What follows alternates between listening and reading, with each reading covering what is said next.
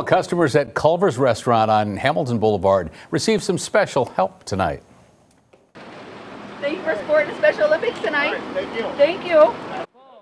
Members of the Sioux City Police Department teaming up with members of the Sioux City Knights Special Olympic team. The officers and members of that team delivering meals out to customers in the drive-thru and those dining in the restaurant as well. During a 4-hour period, customers were asked to give a donation to support Special Olympics Iowa.